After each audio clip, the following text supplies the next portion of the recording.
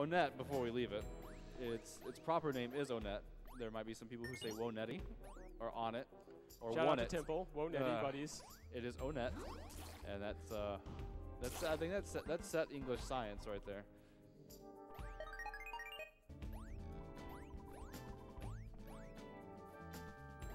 So basically, we're trying to conserve psychic points to have at least 20. We're going to be conserving that for RNG alpha attacks on the boss of this area. So for now, we're just going to be mashing out these cops. And we have enough for 2 life ups as well. So if our HP gets really... Say Ultra Mash. Yes. That's what I'm known for, is my mashing. And something you know that he's doing the Ultra Mash well is in the bottom right of those text boxes is a little triangle. When you're not seeing that triangle go, that means that we're like frame perfect mashing. I want this. Nice. A random butterfly spawn. So what Ulti got there earlier was an exit mouse. We're not going to be in the later town. And we're going to save here to set up a cool trick that we're going to do later. Yeah, so we're going to be saving. That'd normally be the only save I do in this run. Lesson on cardinal movement. Sure, so this is something we kind of dived into a little bit more this year. Shoutouts to Uko for also diving in quite a bit as well. But basically, you want to be moving in a cardinal direction that is straight up, down, left, or right as much as you can.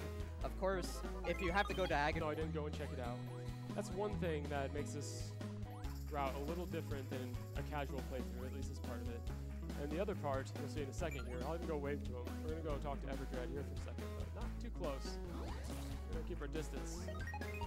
Peaceful Rest Valley in this version, which is far from true. In the Japanese version, it's actually called Grateful Dead Valley, and yeah, that makes a bit more sense. And what they were going to call it a Fuzzy Pickle Valley, but they forgot to do that. Oh, wait, no, I don't know if I... They're extremely powerful, though, and something that in a casual playthrough will make you kind of not like the game and not trust enemies, because when you kill them, they explode and do a lot of damage. So I think Ulti already got 2 butterflies, so he's pretty much set on psychic points for the next area. This, but I probably will. This next fight is very scripted, something that it's, you know, Skate has his cardinal directions. I have my don't heal on the first turn of Car Painter. It gets me very upset because you cannot die on the first 2 turns of this fight.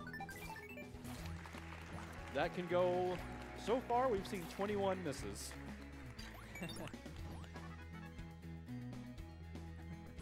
you want to stay low HP here. Thank you, every runners, volunteers, staffers, sponsors, contributors, and donors for this amazing week. When this cup of donation is finished, your adventure will continue. Believe in yourself and press forward.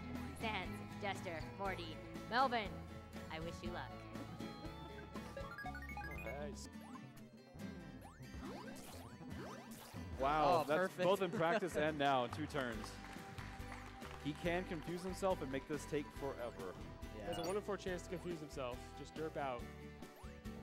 There have been some mole fights in the past that have lasted forever. Attacks for you, and they have 100 HP. And we'll want them later, but for the Death Warp, it would have been a little mundane to do a Death Warp with a teddy bear trying It's to... the first game I've played that was more than a game, and I'm so glad that I get to see it speedrun on Games Done Quick. I always loved GDQ, and I'm glad this game had the honor of finishing it off. Although I do want you guys to check out the building we're approaching.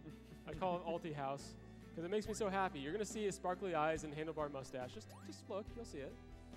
You ready for it? There he is. Look at the open mouth and the handlebar mustache and the sparkly eyes. He's just so happy. You cannot him to come through for us. If you look, he's just not really up to snuff, and he falls under the pressure, and he doesn't do enough damage a lot of times, and then we end up dying. And we hopefully won't be seeing that here, but odds are kind of in Jeff's favor not to come through for us. So we get baited by the team. Yeah, so that was a very good 3-tunnel, 2 green swirls, and pretty quick empty rooms. Yeah. Let's not jinx it, but this run is going quite well. And that place, that is something for new runners. I've probably seen more people quit learning the game there because they end up, it kills so many runs. So again, very unconfident stuttering by me, but we made it. Oh. Can they see that on the stream? Yeah. Okay. And we're about to see that with a little ball and chain on him.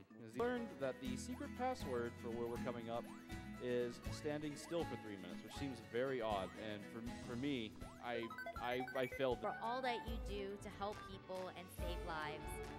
We have a $150 donation from Yarn Pirate that says, "You all rock.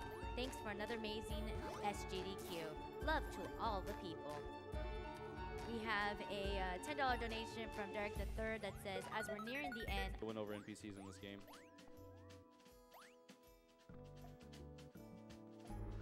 And this is the wonderful four-side music. Smash players will probably recognize it. It's my favorite town theme, without a doubt.